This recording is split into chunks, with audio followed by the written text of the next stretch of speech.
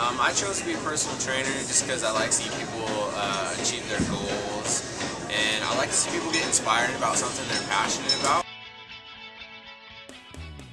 I first became interested in personal training because, well, I really like lifting, so it just kind of fit naturally. I really specialize in like rehabilitation training and then sports training.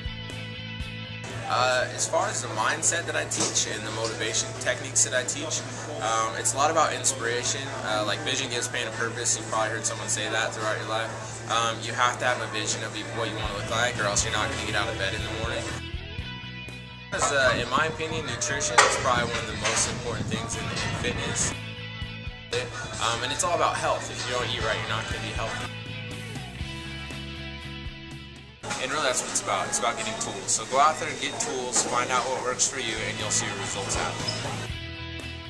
Becoming a personal trainer has really impacted me in several different ways. I mean, it showed me so much more about community. I mean, I see so many different types of skills. I learn great relationship skills every day, how to encourage people.